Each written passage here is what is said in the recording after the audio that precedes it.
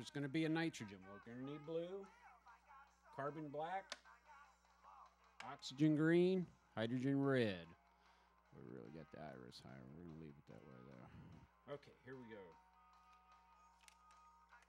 Let's save our colors here.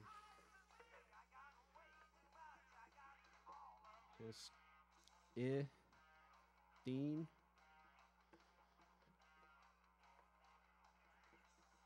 Hist-amine.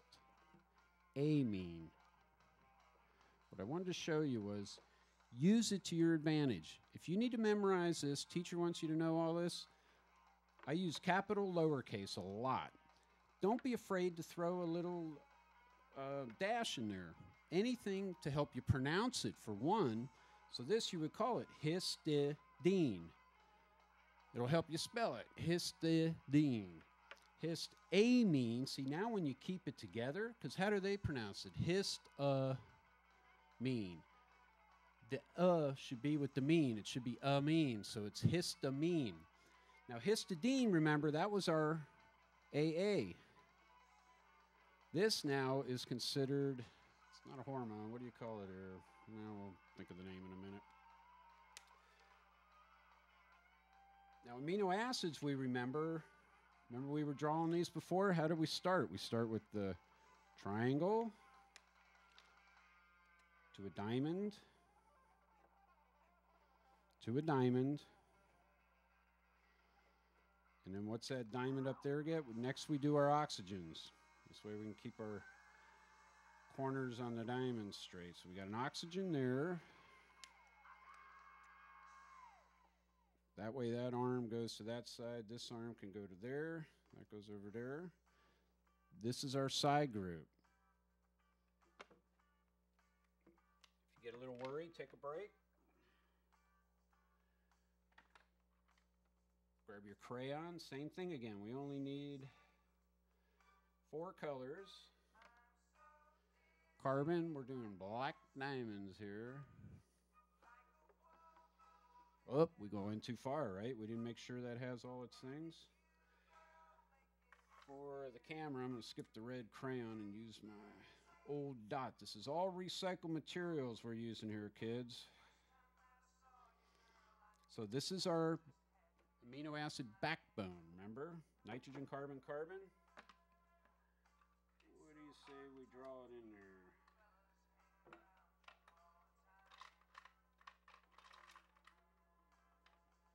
Now we're not. You guys are experts now. So we'll color it in. We got black. That's a diamond. We shouldn't color it in until we know where that's going. That's the 4th bond on it. We got the oxygen with the green here, right? See, this should be familiar now.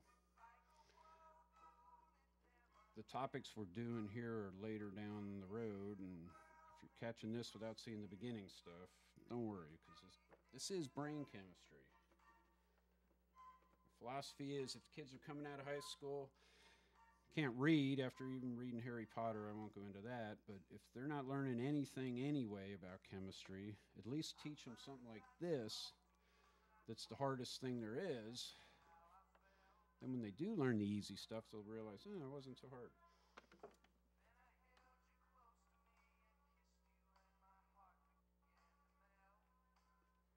So with the histidine now, this was a cool amino acid. Remember, usually this side group will always go to a carbon.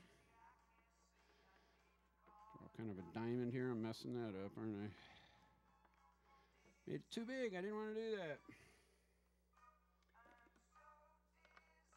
So this carbon goes to a ring here. So out here, we're going to bring it to, let's say, the tip of the diamond.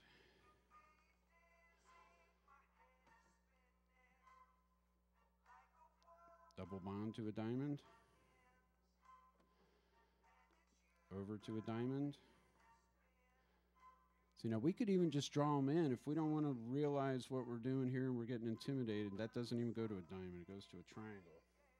See, I was going to say, though, we could draw them in, which is what I should have done. Draw them in and then connect them. So this actually becomes a triangle. So there's going to be a diamond in between it is the point. So here's a diamond. Now connect them. Okay, this end goes to here. This diamond goes to there. This triangle goes to there. Does it look like a triangle? I should have wrote it in blue. Boy, we're really messing this up, aren't we? But we're experts now. We can read this and understand it. I want to get to the amine part is where it'll come in clearer. So we see some double bonds here again, too. So you went a little bit too fast here on the...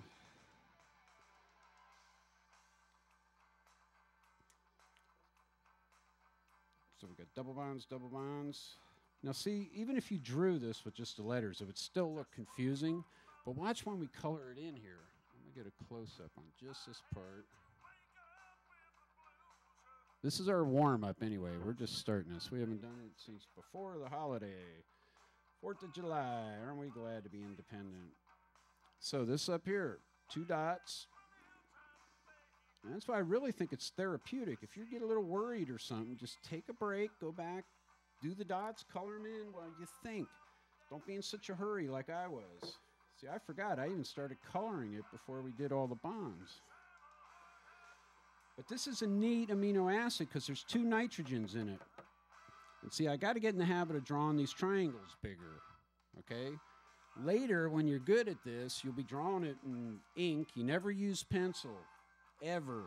You can color in with it, but your notes, always in ink. So as we do the ring here, it's the number of bonds is what we need to focus on. Let's try and straighten this up a little.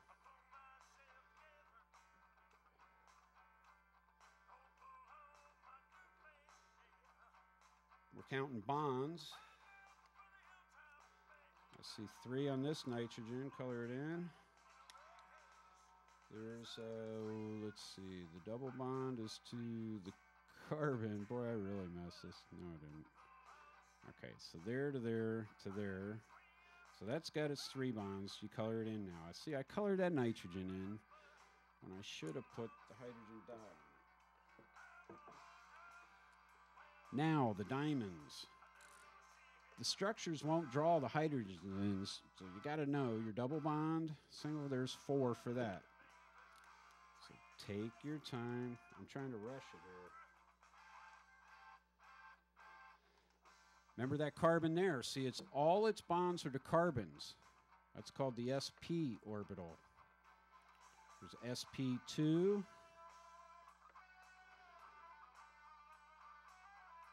And there's a methyl that's called the sp3. No sp3s in this for the professors that would be testing you on this stuff. So it's easy to look now because a lot of people like to just count the hydrogens and see what the structure is. But this, just look, because nitrogen's the equivalent of carbon because of the electronegativity. So it's sp with a, let's put an N up there. So the strength of all those bonds can be determined from what you call the molecular orbital theory. This pi bond has a certain energy, these bonds. So to break this up or make it, you can figure what the free energy is. That's what they like to do. So I see a carbon here. It's got 1, 2, 3 bonds, right? Put that dot. There's the hydrogen, the 4th. Let's color it in. So now we're done with it. What's this carbon? 1, 2, 3. It's got a double bond, so you got to figure it ain't going to have no more. It gets a hydrogen. So once you get the hang of this, it's pretty consistent, especially carbon. That's what's so beautiful about the element, being right in the middle of the table. 4, tetrahedral. The spatial dimensions of carbon make it unique. The bond energies between carbon and carbon itself, and the fact that it can do a double and triple bond. I mean, God couldn't be more brilliant when he came to this because he made it so simple. Okay, so this is the side chain, and we're going to clean this up considerably here.